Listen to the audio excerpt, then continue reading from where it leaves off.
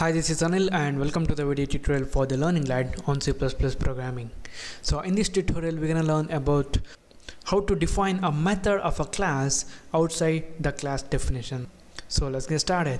So in this tutorial, just for the demonstration purpose, let's create a class and let's call it as human, and here let's say the access specifier is going to be public, and before that let's include string header file, so it's gonna be hash include string. Alright, now I'm gonna create a variable of type string in my class, which is the property of this human class, and let's call it as name. And let's say we have a method, we're just gonna declare that method here, so it's gonna be a void method and introduce, and that's it. Let's say this function or this method is not gonna take any arguments, and also we are not defining this function right here, we're just declaring it. So we can define a method of a class outside that class definition by using a scope resolution operator.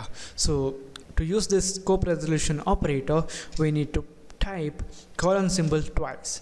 By using this scope resolution operator, we can define the method of a class outside, and also make sure that you are defining all the methods of a class before creating an object of it, otherwise you'll get error. So here, to define a method of a class outside its class definition, first we need to specify the return type of that method.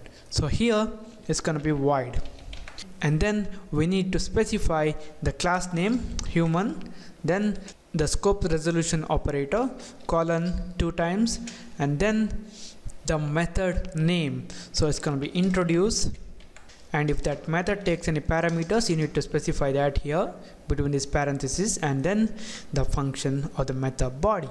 So inside this method we're gonna write cout, and here we're gonna refer to this name property of this class human, and here we are defining this method outside this class definition.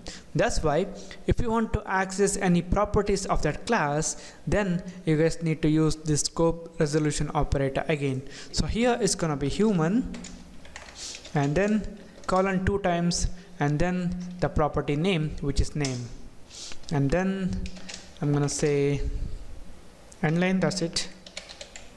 Okay, now we have declared a method in a class, and we have defined that method of that class outside the definition of that particular class. Alright, okay, now we're gonna create an object of this human class. To do that, in my main function I'm gonna write the class name and then the object name, let's say Anil.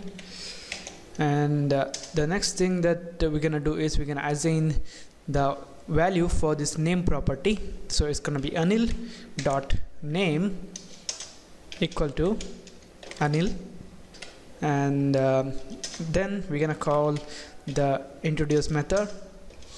That's it. So now I'm gonna save this, I'm gonna build and run this. So it says Anil. So this is how you guys can define a method outside the class definition by declaring the prototype of that method in the class. And the next thing is, let's say in this class definition we have initialized any value to this any default value to this name property. Let's say in this case no name, and if I build and run this, we won't get any error.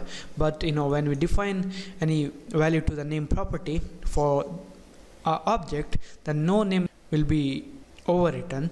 But if I remove this one and I'm gonna build and run this again, and we get no name.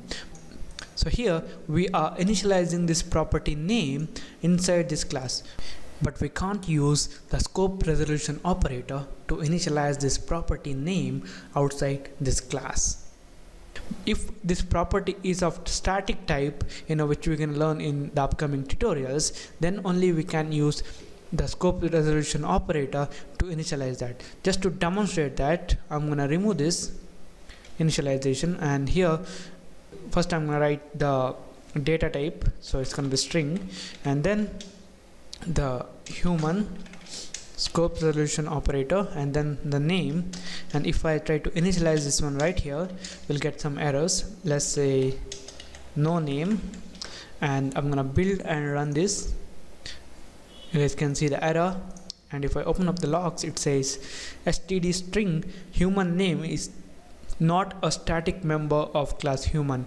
That's why we can say that we can use this scope resolution operator in classes to define the methods outside the classes, and we can only initialize the static properties of the class outside the classes using the scope resolution operator, and we can't initialize the normal variables. So that's it. Thank you for watching, and don't forget to subscribe, and I'll see you in the next tutorial.